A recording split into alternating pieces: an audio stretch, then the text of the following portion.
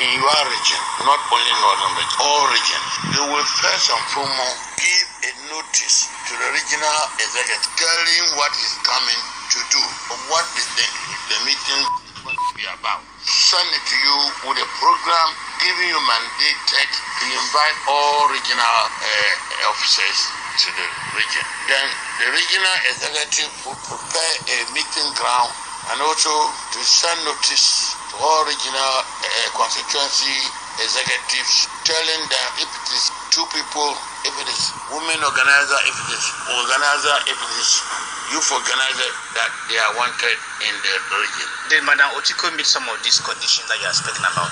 Madam Otiko, nobody, no region, no. We, the regional executive, no single person know that she was coming to the region. It was just, I just arrived from Accra and I was in the house not less than 3 hours when I heard that there was trouble booming in at the modern city, that he has gathered the women organizers and then some cross-section of the regional women youth, and then some were attacking her, and she was also, their group was also attacking the other. So when I was called, I rushed there. When I got there, the tension was too much, and therefore I met. And I never condemned attack Otiko in person. After looking at the issue, I just told them that a meeting was illegal. Why? Why? Because she had no right to enter the region. Invited the whole regional women organizers and their deputy. Without first of all, no regional executive know. It was just a conspiracy meeting. Conspiracy to what? Conspiracy to what he called them about. He said the first lady sent her. No any document proved to me that the first lady was sending her. I'm very close among all the regional and the national executive. I'm more close to the first lady because I don't do anything without hiding her. When I go to Accra, I meet her, I go to her house, I take my breakfast there at times, and even I drink my wine, pack some of the wine to my house or my office to drink. So I don't believe what you're saying that the first lady sent her. The first lady never sent her. I asked her, what is the proof from the first lady? I didn't see it. Secondly, even if the first lady sent you, the first lady never asked you to disregard the structures and lay down regulation of the party. No, what she did was totally wrong. And I just put to stop because they wanted to be there. And if the women were to be there, because he do call them to Accra. When they arrive, they go to her, hey, I've cancelled the meeting, A lot of women complain, a lot. So even at them, where to sleep was a problem to them. Transport back was a problem to them. Where to get food to eat has been a problem. So they mean her. And I saw that the best thing was to do, to come in, tell them that they should be patient and forget about what she was doing and tell herself that what she was doing was illegal. And she started insulting me. I've taken bribe, taken gold, guinea fowl, cow. I am coming to find out from her. She should show me the person who give me money or I ask for money. The person who give me cow or I ask for cow. The person who give me sheep or goat. If I ask for it, I'm coming to ask her, I need evidence. If no evidence, I'm putting her before court. Chairman, she made this statement, she has gone back to Accra. Does it mean that you intend writing to the national executives? Well, the regional executive yesterday had taken some actions. One, the deputy women organizer, who is a Gwenja, and she, Otiko, is a Gwenja. Regional. And then the constituency women organizer called Suraya, who is also a Gwenja. And these are the people he is gang up to destabilize my region. And then I want one woman organizer from Tamale South. We are going to take disciplinary measures on them. As I'm talking to you now, yesterday the regional executive committee met and the decision towards all the executives yesterday sanctioned that we should suspend it. So she's on suspended as the regional deputy women organizer. It's on suspension. And then we are asking Tamale Central and Tamale South to discipline the other two women organizers in the same way. So, Chairman, going forward, how do you intend regulating the entry of national executive regarding the welfare of the party? Yes, Otiko is known. She's known to be a troubleshooter in the party. As soon as you could remember, Alhaji Adams Mahama certainly dead when he was bathed with acid. The same secret meeting, they came to Tamale and hold secret meeting. From Tamale, they continued to Bolgatanga and do the same secret meeting. Follow up the killing of Adam. And you'll be surprised. Some of these people who must have made the killing of Adam, some of them have come to take position in the government. Some of them, like who? Like the Northern Upper East Regional Minister, he was deeply involved in the mastermind killing of Adam.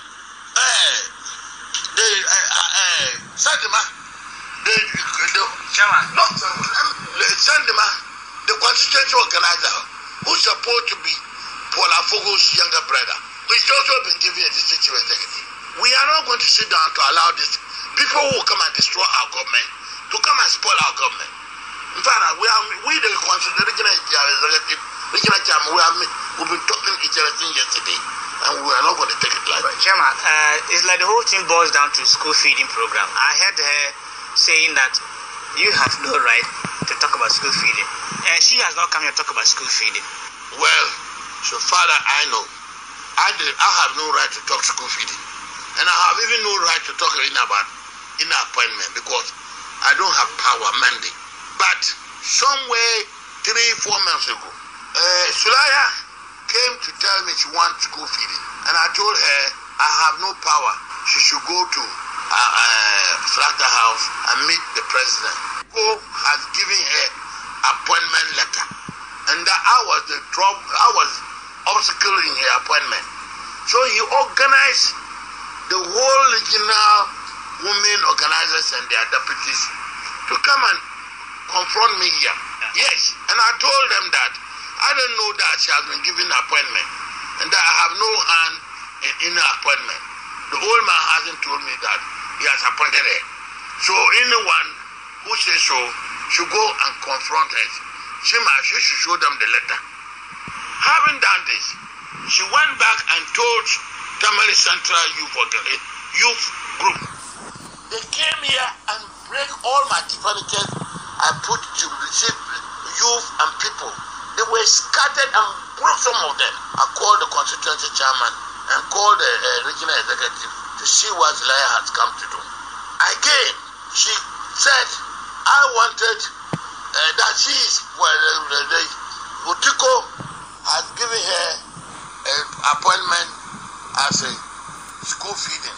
She was going to travel either to Europe with Otiko for some of the school feeding work. She really left the region and then went with Otiko and came back with Otiko. She's using all these things to say that she's the owner and the person Otiko has appointed. Otiko do mention to people that she has appointed her, and also appointment is also given to the deputy regional women organizer Sophia as a metro school feeding. So she is giving an appointment and therefore she can go ahead.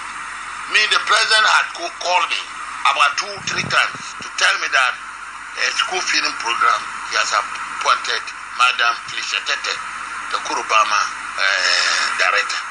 And that's what I know. If it's what the president told me, anybody who comes to ask me, I'll say this is what I've been told by the president.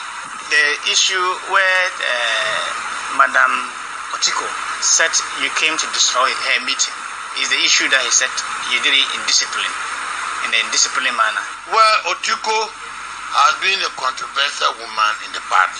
As I'm telling you, this Adam Yusuf, she was deeply involved. So because of that, most of we people who know her who call her a controversial woman. A woman who has married, the husband is a doctor from my district. She's supposed to be called Mrs. Dr. Tapam. Nobody knows that Otiko is married. Whatever she do it without any Mrs. The husband is sick. He has locked the husband in the house. He doesn't give her food to eat. The woman, children, the man, children at them get angry to go and prepare food for their father. So such a woman is irresponsible. In Tamale here, everybody know. Is she sure of telling me that I am taking goat and sheep and cows and money? Can she come out and say, I've taken money from this man, I've taken cow from this man, I've taken goat from this man? She should come out. So, Chairman, you say you want her to apologize, right? I will not ask her to apologize. I'm going to take her to court. Why don't you use the structures? She's been doing that. Otiko has been doing that. Everybody in the party is fed up with her. The president don't want to take any action against her. So I am not going to wait for her to apologize. I'll take her to court.